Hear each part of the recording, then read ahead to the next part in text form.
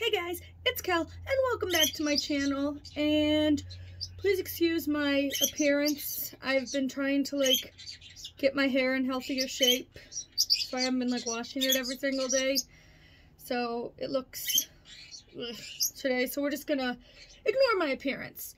But in today's video we are going to talk about Isopod enclosures, and we're going to build some new Isopod enclosures because I've recently gone Isopod crazy, and I've decided that I want to keep a bunch of different species. I currently only have 3 right now, or 3 I think.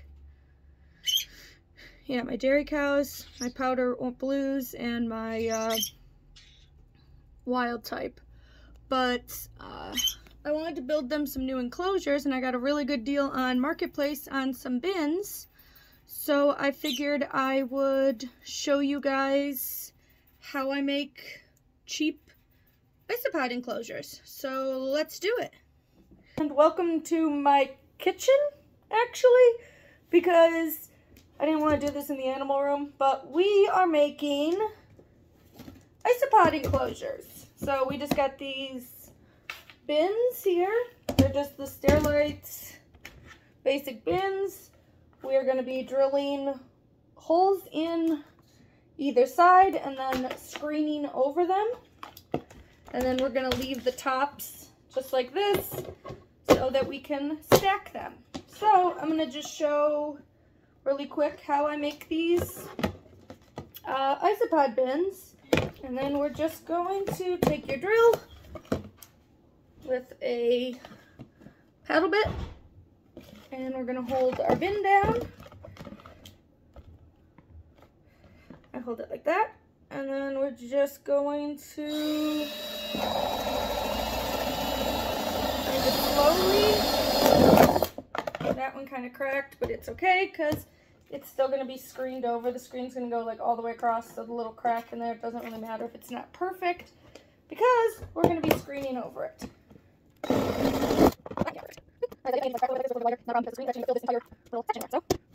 And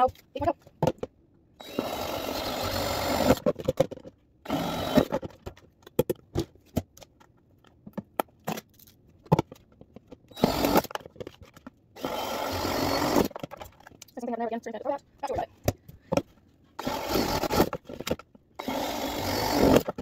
got a little floor on these. I'm applying too much pressure, but I didn't this no, I didn't apply too much pressure on them. Yep, do power drill. Right, this one is.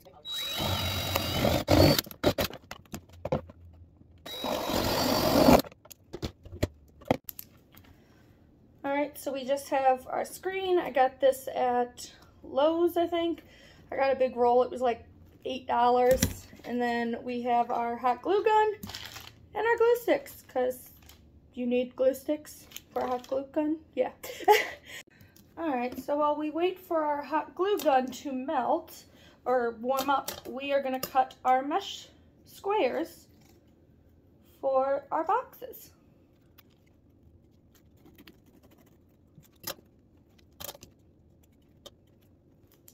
Going to take our piece of mesh, hold it up here, and cut across where it needs to be so it fits right in there. And then we're just going to copy the sides of the mesh over and over.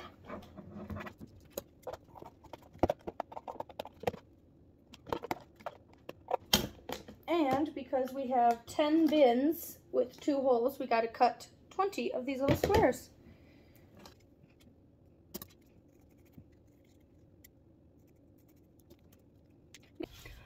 Alright, so now you're over here because I had to move you over to my counter so that I can do this. But basically, we're just going to take our bins.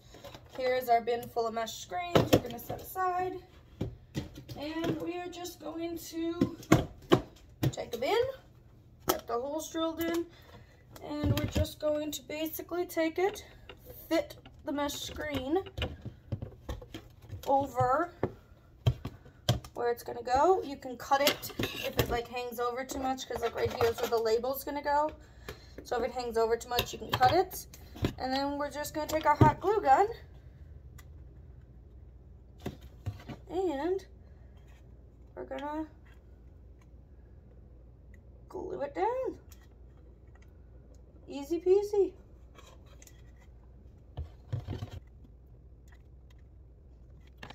Okay.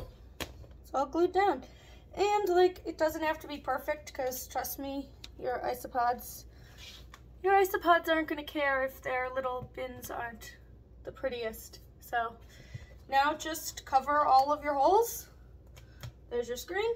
Just cover them all just like that.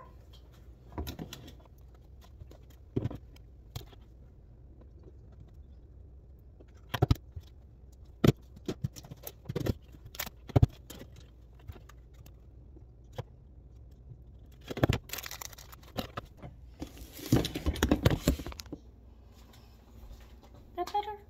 I don't know.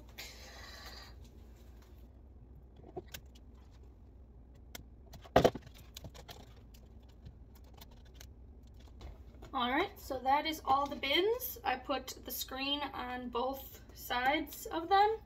And now I gotta run to work, and then when I come back, I will show you guys how I set these up. Alright, so we got another change here. We got all of our bins here, and we're now sitting on my floor, so you can like see how I'm gonna set these up. And I got my bucket of dirt, my cork bark. I'm waiting on leaf litter to still come in the mail, but there's some in these little mini enclosures I'm going to put in these bins for now until the new ones come in. But today we're going to be transferring over my wild type isopods into one of our DIY bins we made. So we're just going to start with our bin here. We're going to take some dirt, which I don't have a scooper with me, so I'm just going to use like this old little deli cup thing. And we're just going to like scoop some dirt into the bin. Pretty self-explanatory. And then we're just going to kind of break it up. So like all the chunks are kind of broken up like that.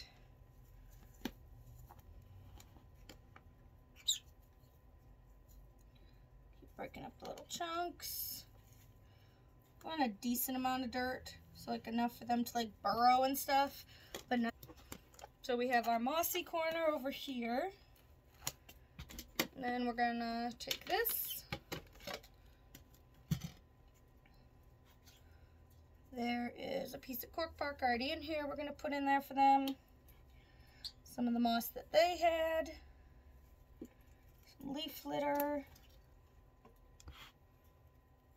I'm going to add some of the old dirt just because, why not?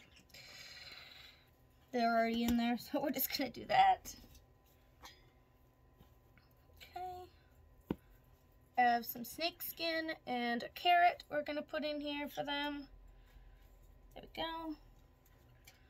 And toss their leaf litter back on. And it's a really simple, really basic setup for this, but for now, this is what we're going to be using. And now I'm going to go finish doing the other ones, and I will come back and show you. So here is the overall of the enclosure. We're just going to take this, if I can figure it out here, and we are going to give our moss a little spray down, do a quick doot doot doot. And there we go.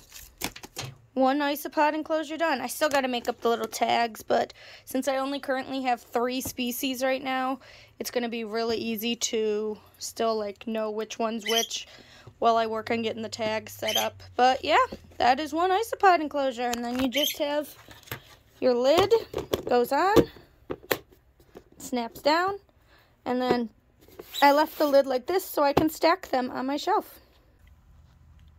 I was going to show you, look at all these guys.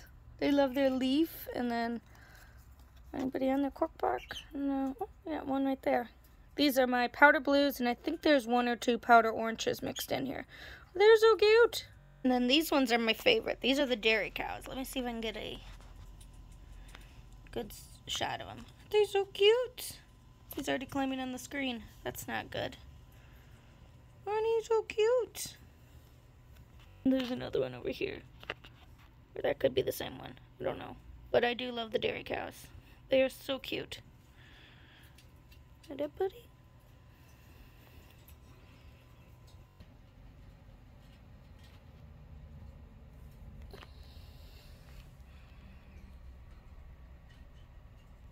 So those are my 3 Isopod bins, and I'm sure you're wondering, why did I make so many bins if I only have 3 cultures? And that is because I plan on getting quite a few more cultures. So I figured since I got such a good deal on the bins, I might as well make them and get them set up. And as I get more Isopods, I have enclosures for them. Alright, that's it for me today, guys. Thanks so much for watching. Don't forget to like, comment, and subscribe. Please, please, please, please, please, please subscribe, because we are so close to 200, and I would really like that. So, please do that, and until next time, bye.